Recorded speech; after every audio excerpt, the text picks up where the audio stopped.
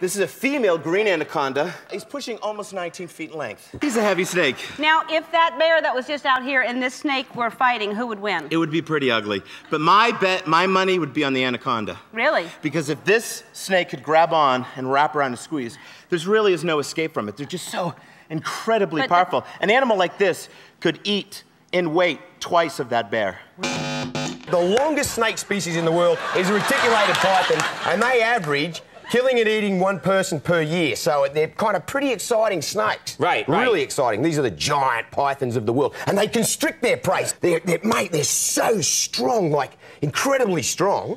Like squeeze the living daylights. Look till your eyes pop. They're that Sure, strong. yeah. What's the length of that snake, by the way?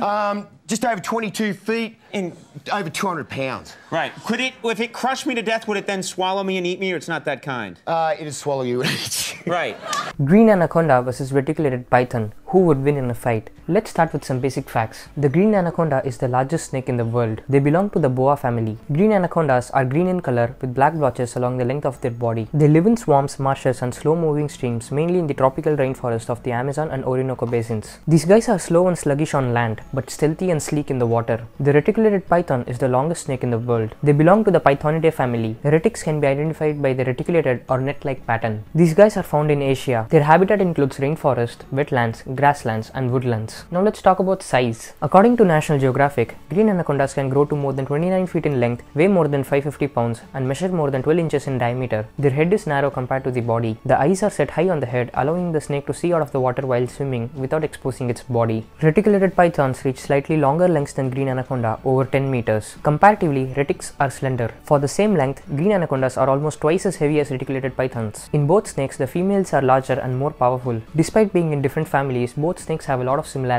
Both snakes have thousands of muscles in their bodies to constrict or squeeze the life out of its prey. Their jaw rests on a multi-hinge joint that provides incredible flexibility and enables the snake to devour large prey. The lower jaw is made up of two bones linked by an elastic ligament, which allows these snakes to swing its mouth 2 to 3 times wider than its skull when swallowing prey. They have a total of 6 rows of teeth, 2 rows in their upper jaw, 2 rows in their lower jaw and 2 in the roof of their mouths. Each of these rows can move separately to walk over its prey. The teeth are sharp and curved inwards, perfect for catching and clinging onto prey. Both of these snakes have jaw pressure powerful enough to penetrate the hide of an alligator. Now let's talk about diet. Both snakes are solitary and stealthy hunters, and both snakes rely on ambush. The green anaconda prefers to ambush its prey from water bodies. When in range, they strike with their 6 rows of teeth and constrict their prey, squeezing the life out of them. The squeeze is strong enough to halt breathing and break bones. The pressure cuts off blood flow to the heart, stopping the prey's heart and resulting in immediate death. Green anacondas are perhaps the most powerful constrictors, squeezing with a force of over 90 psi. This amount of pressure is equivalent to having a school bus on your chest. Swallowing a large meal can take up to 8 hours but can sustain the snake for months. Green anacondas will eat anything from rodents and birds to caimans, capybaras and sometimes even jaguars. Adult reticulated pythons will eat anything they can overpower or swallow, including deers, pigs, goats, etc. In one case, a 7-meter long reticulated python killed and consumed a sun bear. On rare occasions, reticulated pythons have been known to kill and swallow a fully grown human being. On the other hand, cases of anacondas hunting and swallowing a human is very rare and almost unheard of.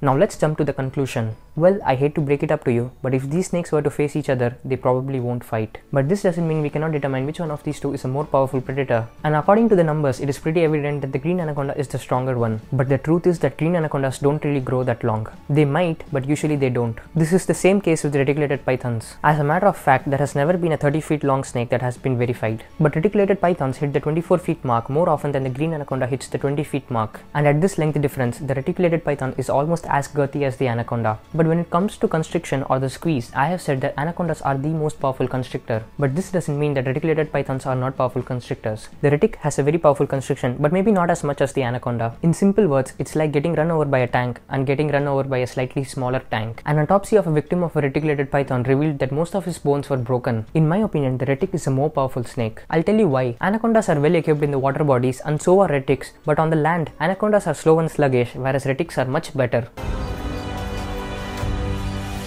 Retics are also master tree climbers. Now let's look at some videos. In this fight between a green anaconda and a jaguar, the jaguar kills the snake. In this video, a similar sized reticulated python fights with a tiger. The fight ends up in a draw with both predators going their separate ways. But the same python then takes down a leopard. In my opinion, the green anaconda might be a slightly powerful squeezer, but retics are faster and more agile, which in overall makes them a more powerful predator than a green anaconda. The anacondas, the Indian pythons and the African pythons, all big powerful snakes, but nothing matches the power of a retic.